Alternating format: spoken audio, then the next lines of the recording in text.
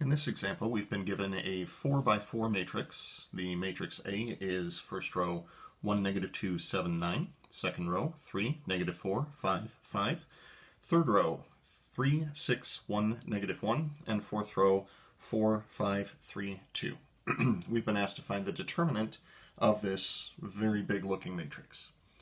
Now, we learned from the last section what cofactor expansion is. And if we wanted to do a cofactor expansion and simply turn this into 4 3 by 3 determinants, we certainly could. However, in this section, we've learned that elementary row operations, specifically adding a multiple of one row to another row, does not have an impact on the determinant. So what I'd like to do is use some of those elementary row operations to see if we can knock this thing down a couple pegs. Usually the way that you would want to start with something like this is to find either a positive 1 or a negative 1 somewhere in your matrix, and then use that to start getting zeros either above and below it or left and right using elementary column operations. So for this determinant, first thing I'd like to do is use the proper determinant notation, where instead of using matrix bars, we'll use determinant bars. Determinant bars simply being 2 vertical bars in here.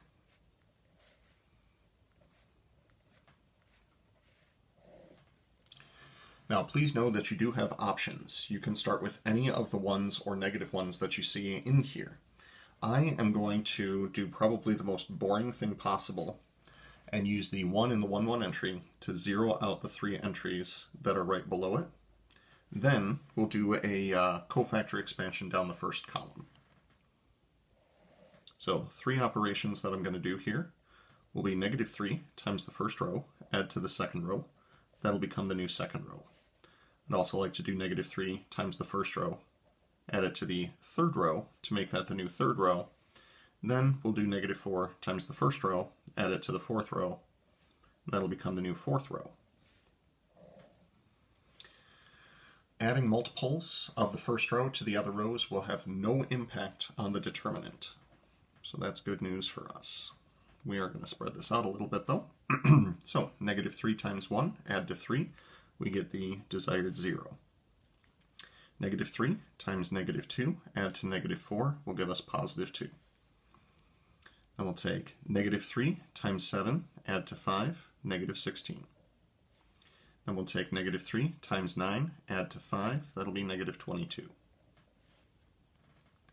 Doing the same thing to the third row, negative 3 times 1, add to 3, we get 0. Negative 3 times negative 2, add to 6, we get 12. Negative 3 times 7, add to 1, we get negative 20. Negative 3 times 9, add to negative 1, that'll be negative 28. Doing okay so far.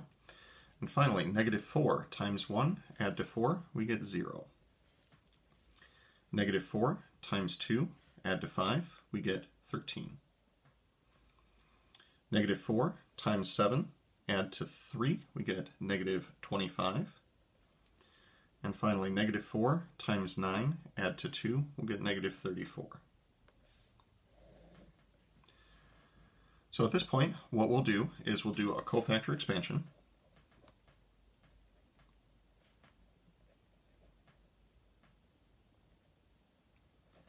Down the first column.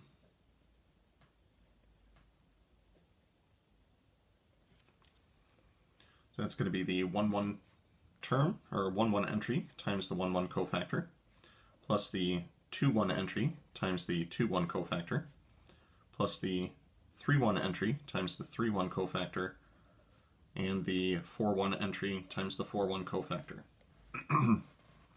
The reason that we're doing this, however, is because this term is 0, this term is 0, and this term is 0, so it doesn't really matter what the cofactors are equal to, those terms are all going to be 0. We'll wind up with just the 1, 1 entry times the 1, 1 cofactor. 2, negative 16, negative 22, 12, negative 20, negative 28, 13, negative 25, negative 34. Now, these numbers are still looking pretty darn intimidating at this point. I think we can make them look a little less intimidating if we were to apply elementary row operation number 2, which is multiply a row by a non-zero constant.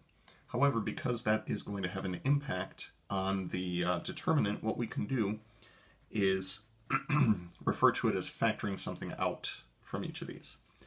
So, from row 1, I'd like to factor out a greatest common factor of 2. And from row 2, I'd like to factor out a greatest common factor of 4. So, factoring those outside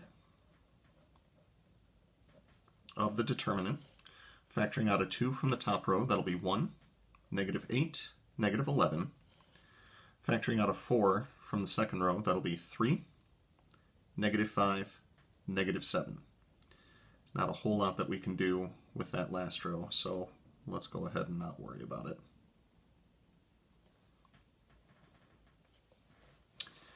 Now at this point, what you could do is take the 1 and the 2 and the 4 and combine them together into an 8, and we'll have a coefficient of 8. As far as elementary row operations are concerned from here, I think I'm going to do the same thing as what I did before, since I now have the 1 in the 1, 1 entry. I'm going to use that 1 to zero out the 2 entries right below it. So the 2 operations that I will need to do so will be -3 times the new row 1, add that to row 2, and that'll become the new row 2. Oh boy, then we're going to take -13 times row 1, we're going to add that to row 3, that'll become the new row 3. We'll probably regret that decision in just a moment. So first row overall is going to stay the same, 1, -8, -11. So we'll take -3 times 1, add to 3. -3 times 8, add to -5, that'll be 19. And -3 times -11, that's 33, minus 7, that is 26. -13 times 1, add to 13, we get 0. And this is where we're going to start having regrets. -13 times -8 is 104, add to -25, that is 79. And -13 times -11, that's 143. Add to -34, that's 109. As the young people say, big yikes. Well, now we can do yet another cofactor expansion.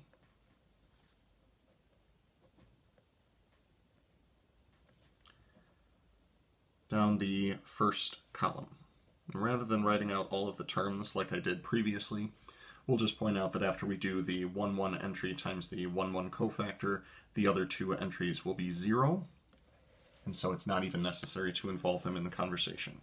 So we'll still have 8, we'll be multiplying that by 1, and then our minor will be 19, 26, 79, and 109.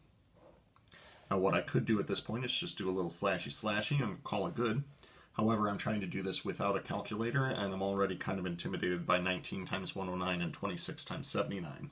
I'm not saying I can't do it, I'm saying I don't want to. So what I'm going to do is use one more operation to just knock these numbers down a little bit. I know that 19 times 4 is 76, and 19 times 5 is 95, so what I'm going to do is take -4 times the first row, add it to the second row to make the new second row, and hopefully these numbers will be a little less intimidating now. So overall, first row remains the same. If I take -4 times 19, that is -76, add to 79, we get 3. -4 times 26, that's -104, add to 109, I am all of a sudden so much less intimidated by this. In fact, let's knock these numbers down just a little bit more. I think I can turn this 26 into, what do you say, a 1 if I do -5 times the second row, add it to the first row, make that the new first row.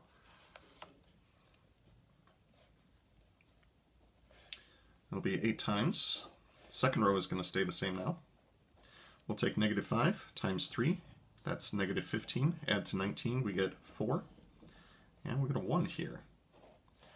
I'm all of a sudden feeling much more confident about this. 4 times 5 minus 1 times 3. That's 8 times 17 for a final answer here of 136. Now, a lot of those things that I did at the end were completely optional, and you didn't have to do them that way. If you felt like multiplying 19 times 109 and subtracting 26 times 79 because you have access to a good calculator, you're certainly welcome to do so. I just want my students to know that this is how you can make these numbers a little less intimidating, especially once they start getting really, really big like this. So, hopefully you were able to take a lot out of this example.